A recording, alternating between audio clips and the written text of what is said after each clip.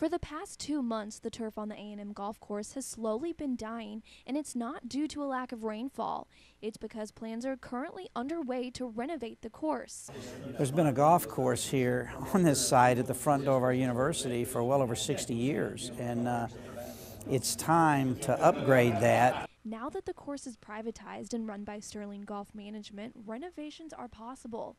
The upgrades will include 18 newly designed holes, an extended driving range, a new irrigation system, and 3 additional holes for research purposes, making the course attractive for numerous reasons. If you want to find out about how to grow grass and manage golf courses and fairways and greens and all those type of things, irrigation, Texas A&M is where it's going to be.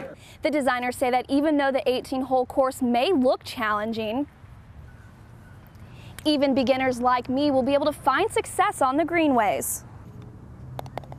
Open fronts to the greens, wide fairways, very playable, but something that you don't see a whole lot of in Texas. A quality that university officials say will bring in golfers from around the country. Golfers will travel if they find that they have a course that's a unique experience for them. The renovations will be completed in 3 phases. The 18 holes and driving range will be finished first. Their hope is to have the course back up and running in time to tee off before the first 2013 home football game. In College Station, Lauren Holman reporting.